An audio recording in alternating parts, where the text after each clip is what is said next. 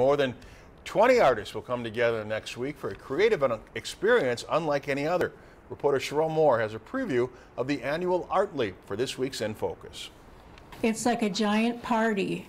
People we haven't seen for about a year or so come and visit our studio, and we get to talk to them. The Park Rapids Area Art Leap is almost a week away.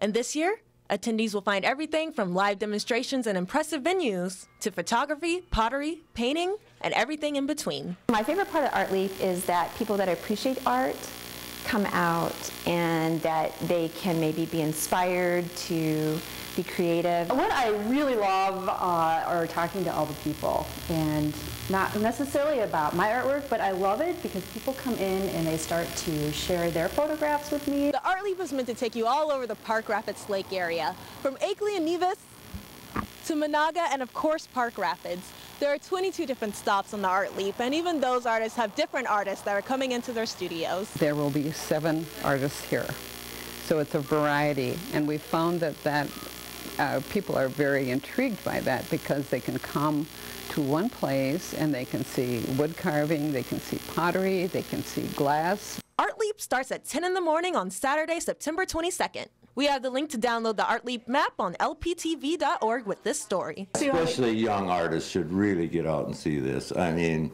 they would be amazed at the artists that are in this community and what they are doing. Reporting in Nevis and Park Rapids with this week's In Focus, Cheryl Moore, Lakeland News.